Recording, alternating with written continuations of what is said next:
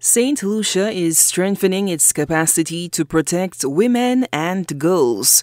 A stakeholder workshop on March 21st focused on the follow-up mechanism to the Inter-American Convention on Preventing, Punishing, and Eradicating Violence Against Women, MESECVI, within the framework of the Belém do Pará Convention. Yesterday, my colleagues Eva Villarreal and Tatiana Benza and we had the privilege, we had the honor of visiting the Women's Support Center and the St. Lucia Crisis Center, where we did a site tour and held informative and candid discussions with the staff of these entities.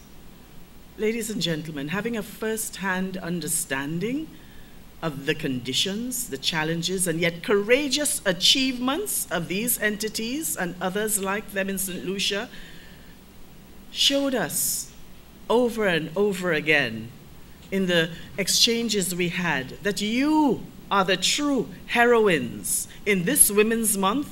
You are the true heroines who work tirelessly and against the odds and with astounding limitations to make a difference in the lives and the livelihoods of women and families in St. Lucia. Inter-American Commission of Women, SIM Specialist and Caribbean Member States Coordinator Yasmin Solathi says reviewing sheltering and service provision for victims of gender-based violence, sexual exploitation, and trafficking, especially migrant women, was pivotal. Through your work on the ground, we were able to vicariously experience, how daunting it can be to make good on your commitments to state obligations. Specialist in violence against women, Eva Villarreal with MESECVI thanked gender affairs officials in St. Lucia for facilitating the workshop. The theme of our event aims to address two specific issues that together can contribute to a better life to women survivors of violence. First, collecting appropriate data can give us the dimension of the problem. Second, but not less important, providing adequate shelter housing to women survivors and their families is fundamental for saving their lives, keeping them out of the circle of violence, and providing with an opportunity to have a future for them. It is a topic that resonates deeply with us and holds the potential to inspire meaningful discussions and actions.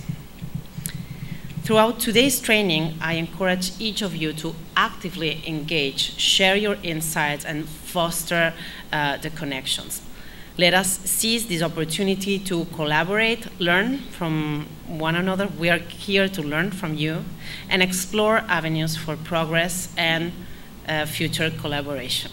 Minister with responsibility for crime prevention and persons with disabilities and acting Minister for Gender Affairs, Jeremiah Norbert, deputized for Dr. Virginia Albert Poyot.